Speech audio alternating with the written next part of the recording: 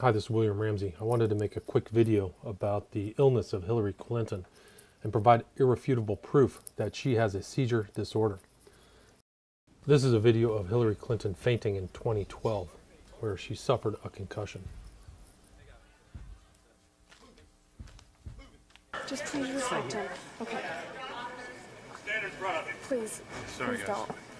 This is not. The agents have requested for this to stay in your seats.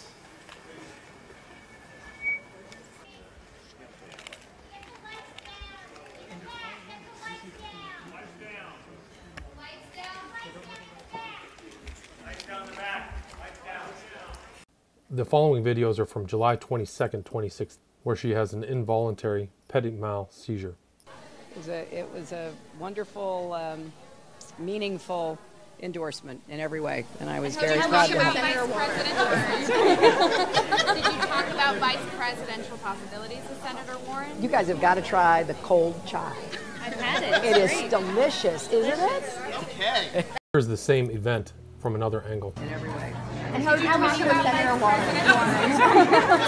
Did you talk about vice presidential possibilities with Senator Warren? You guys have got to try the cold chai. I've had it. Here, Hillary Clinton goes blank and forgets what she's saying. About health care, we need to make what we've got work really well and improve it and get the costs out of an upward spiral. Now, I want to mention two other things. What do the following three videos have in common? Every time Hillary Clinton hears loud noises, she seizes up. I was very proud to have Vice it. presidential. And how did you talk about Senator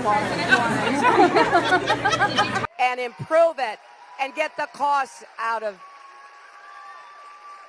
At this rally on August 4th, 2016, Hillary Clinton is seen seizing up while her Secret Service supporters step forward. One of her agents on the far right, as you'll see, pulls something out of his jacket pocket. Anti-seizure injector. Okay, here we are.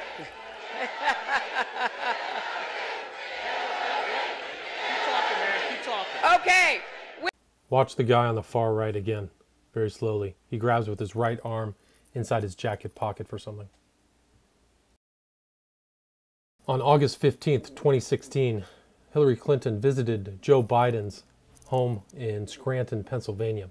You can see her walk in unsteadily towards Joe Biden and the woman he's hugging here.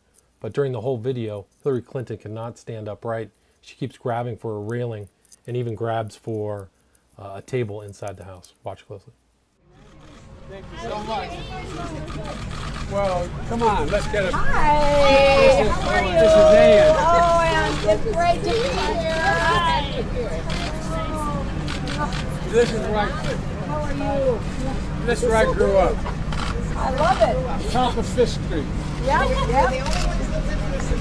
Did you ever sled down it? A lot of times. Yeah, I bet. I bet. There used to be a streetcar line here. You see that tree there that cut down? Yeah. In the book, What It Takes, they found two guys that reported that I jumped out of that tree on the top of a trolley car, which I did. Which you did, but I mean, really. But I've become much more reasonable. My man Gertie would come out here and they'd walk out and they just keep dropping food. And so they're having this arguments going on, and my grandmother drops a, I don't know, plate of scrambled eggs or something. And she You can just tell from this video that Hillary Clinton is grabbing on to anything she can hold on to. looks at my grandfather and says, "Johnny's not switching." Hillary Clinton's presidential campaign and her supporters are engaged in an aggressive cover-up of her health status, calling people who question her health conspiracy theorists. It's interesting that here the Inquirer seemed to know that Hillary Clinton had serious health problems. They wrote that she's risking her health each day in an article that was published October 7, 2015. In the article, they detail everything that everybody's talking about Hillary's current problems, saying she suffered from headaches, memory lapses, extreme fatigue, blackouts, and vision problems, and that she was a heavy drinker, telling her own daughter that, "I'm an alcoholic, please help me."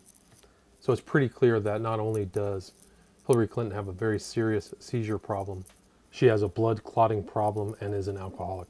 Please click the red button on the bottom right of the screen and subscribe to my channel. Thank you very much.